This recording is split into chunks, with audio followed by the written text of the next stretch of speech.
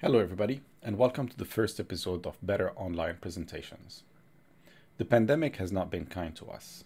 A lot of us that used to work in offices, have interactions with our clients, with our colleagues, as a face-to-face interaction, are now forced to be working from home. What's happening on top of that is that most of our meetings are either happening through a phone call or through a video chat. And that breaks some of the techniques and the capabilities that we've learned to better engage with our audience. Some of the techniques still apply, but we have to learn new ways of interacting virtually with our audience. What we could do in a face-to-face meeting with eye interaction and sort of feedback body language that we used to get from the audience does not apply. So we have to keep our audience engaged in a slightly different way. And in this short video, I'm going to show you how we can do that. What I'm using is OBS, which is a fantastic tool to be able to take your video and enhance it and intertwine your presentation with the bits that you're doing. I got inspired by decades of presentations that have been done on TV. So the presenters, the anchors, the news presenters are doing a similar job to what we're doing, except we are a one-man band or one-woman band. And then we have to learn and leverage some of those techniques by ourselves and do the orchestration in a seamless way that would look nice when we're presenting. So today I have a green screen behind me that is replacing the background that I've got with something that is a little bit more animated. On top of that, what I'm going to demonstrate is how I can superimpose some of my presentation slides on the screen so that I can interact with my audience better. I've got a few shortcuts on the keyboard that I can press to change the way I'm displayed on the screen. And then I'm using a clicker to actually display all the different bits that I want to talk about. So let's go through the different softwares and hardwares that I'm using to do this presentation.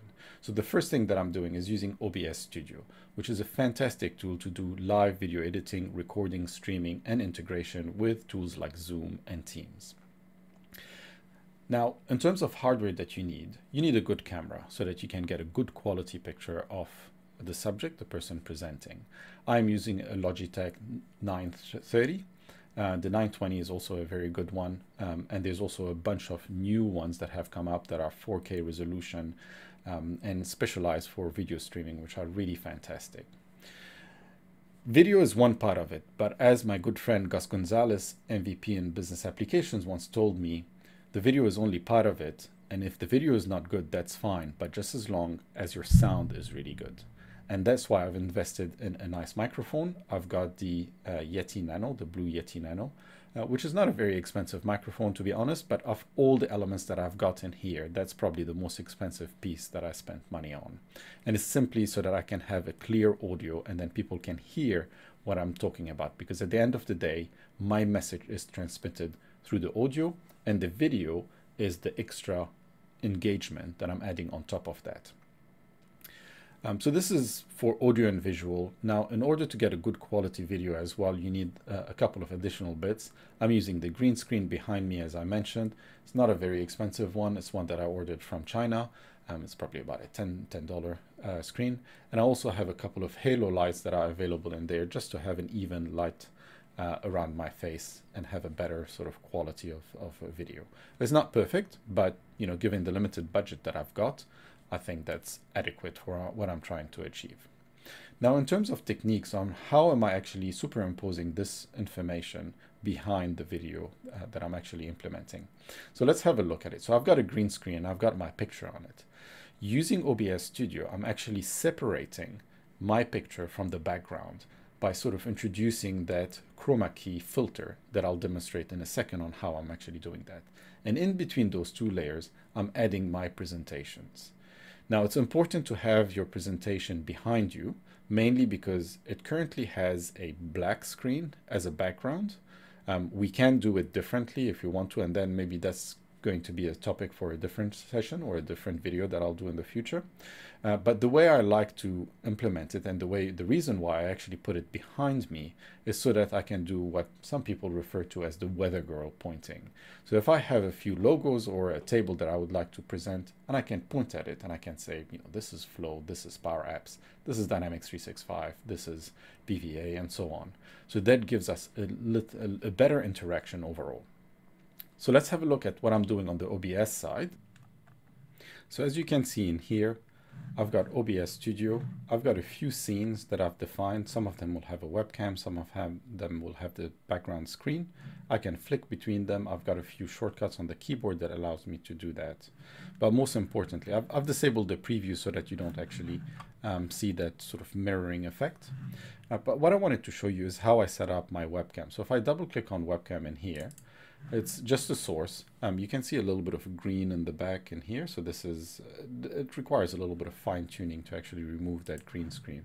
But let's have a look at the filter that I've created. This is the chroma key filter that I've added. If I actually remove it, this is actually what it looks like. And then that chroma key filter just removes some of those bits. And I can fine tune it so I don't have that noise appear anymore.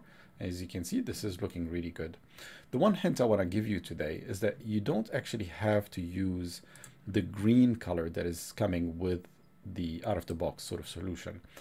That would be for perfect green screen. Unfortunately, I cannot afford a proper green screen, and mine is slightly different. So the way I actually got that color is by sort of disabling the chroma key, doing a color selection, and then in here you've got a pick screen color. So I clicked on that and I found one that sort of matched what I was trying to do, and then I clicked on it, the one that looks like the most appropriate one, and then I used that one. Then a little bit of fine tuning in terms of sort of similarity, making sure the brightness is correct, the contrast is correct, and then once you've got those sort of worked out a little bit, then you'll be able to display the optimal solution in there. So going back to my original position, as you can see, the video is back. It's on a loop. It keeps playing, and it is actually replacing the green screen that I have behind me. As I mentioned before, you can have your presentations available in there, just small boxes, and then use your fingers to point to what you're talking about, just to have that better interaction, just like a news anchor would do. Hopefully you enjoyed this video. If you do, please leave some feedback below. All the information all the hardware that I've got in that video, I'll put a description below just so that you can see what it's all about. But if you have any comments or you'd like to know more, feel free to leave a comment or to contact me through the different social media channels.